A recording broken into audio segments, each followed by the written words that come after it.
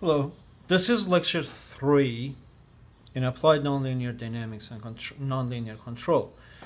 So we just started talking about dynamical systems, and then I'm going to talk about discrete time systems, and probably once there's going to be another session that I'm going to briefly talk about discrete time systems. We said that discrete time systems are shown in this form. Xk plus 1 equals f, which is our function, which applies to xk and then transforms xk to xk plus 1. So it essentially f relates the state of the system at t sub k, which is xk, to the state of the system at tk plus 1, which is xk plus 1. In general, X belongs to Euclidean space of Rn. So the Euclidean space, which is created by an n-dimensional real domain. And T belongs to real domain, and if T time is only evaluated or only considered for integers, then T belongs to integer numbers, the set of integer numbers. X, the state, we said that belongs to Euclidean space and transforms xk to xk plus 1. F is essentially a function from M, which are points in region of Rn, to N, which are points in, again, region of Rn. So before I go further, I need to explain something here. If you look at Naifi and Balachandran's nonlinear dynamics, they say, all right, X belongs to Rn, the Euclidean space, which is also equipped with 2 norm, which is how we compute the magnitude of x. But what I wanted to talk briefly is they say that we also have other spaces. They say that we have Euclidean space, and we also have, for example, cylindrical space, toroidal space, etc. But I think that Euclidean space is not equivalent of a cylindrical space and toroidal space. But what we could say is, in my view, is we could say that we have Cartesian space, which is equivalent of cylindrical space, for example. And the reason I think it is that way and not essentially put Euclidean space and cylindrical space in the same categories, because I think that, all right, so we had this Euclidean space, which is thousands of years old, and then we have Cartesian space later, a few centuries ago, defined by French mathematician philosopher Descartes.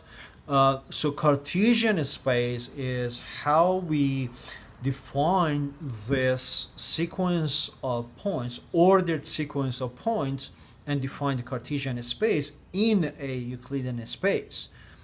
Now, if you use only the distances, this is how I explain it, you have that Cartesian space. But if you use, for example, one linear distance to a line and also an angular displacement or an angular position, then you can define a cylindrical space.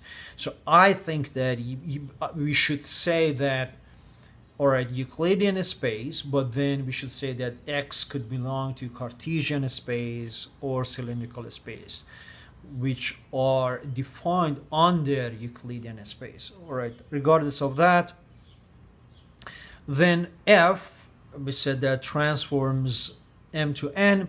F has a few important properties. One is F is onto, meaning that for every point in N, every point, for example, on the left-hand side, there exists at least one point in M, which is projected to that point in N by F. So there should at least exist one point, and then it's called onto. Obviously, when we say that, there could be more than one point.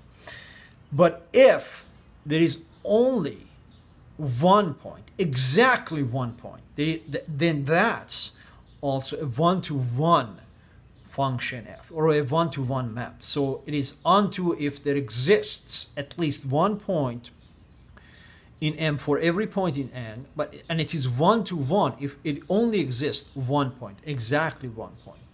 And if it is one-to-one and onto, the map is invertible, meaning that we can go back and compute xk from F inverse xk plus 1. And we also remember, I hope that you can see it, and it's not out of frame, that if you have control parameters, and later we go to nonlinear control, you also have a control parameter vector. So if F was invertible, we can evaluate F. We can start with x0, then evaluate F at x0, for example, have x1, then evaluate it again, have x2, and we can also go backwards. We can have F inverse x0 because F is invertible. But if it wasn't invertible, it's a non-invertible map, then we only have x0 and fx0, etc. There are a couple other things. F is called homeomorphism if F is invertible. So F and F inverse are continuous one-to-one and onto. So both are continuous.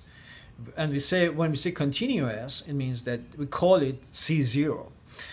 But if it is differentiable, meaning that it is continuous, like for higher orders, for example, then it is called diffeomorphism.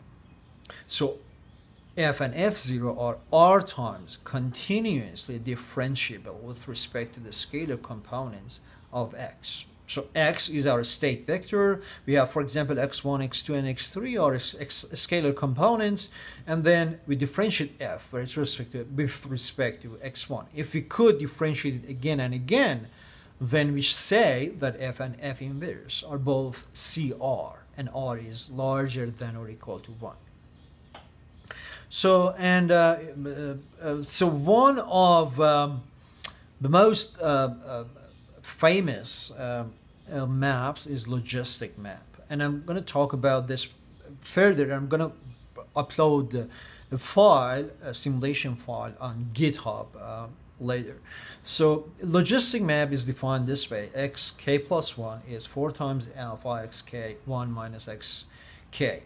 Xk is between 0 and 1, and alpha is also between 0 and 1. So let me ask you this question: is this map a one-to-one map? So you can quickly see that if I have, for example, if I replace this xk with 1 minus xk, I get the same point. So for every point here, I have more than one point. So it's not a one-to-one map, but it is differentiable, right? But is it invertible? Okay, so this is the homework. So we have I have already answered this part and this part. So you have to think about the last part of this question. And I'm going to come back to this logistics map. Logistic map, in fact, it turns out to have also applications for continuous dynamical systems. There are continuous dynamical systems you can approximate, in fact, with logistic maps. All right, thanks for paying attention.